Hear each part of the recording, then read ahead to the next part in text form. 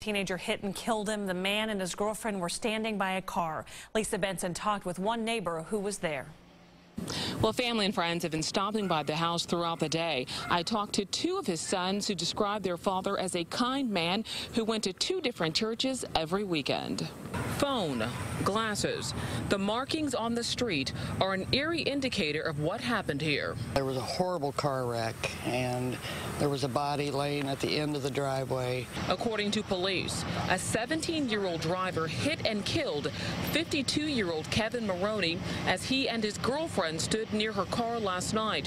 Paramedics rushed her to the hospital. She was awake, and she started to get up, and her leg was totally just broke right in half. Wessling and another neighbor performed CPR on Maroney, but soon realized it was too late. It's hard to see someone you've known for so long just laying there lifeless. Wessling believes the teen driver lives nearby. His parents showed up on scene. They were the first ones here, and they got out of the car and ran over to the kid, and they were yelling at him because it was a brand new car. Overland Park's traffic safety unit is still investigating. In fatal crashes, it's standard protocol for police to perform field sobriety tests and to take blood from the driver to check for possible impairments.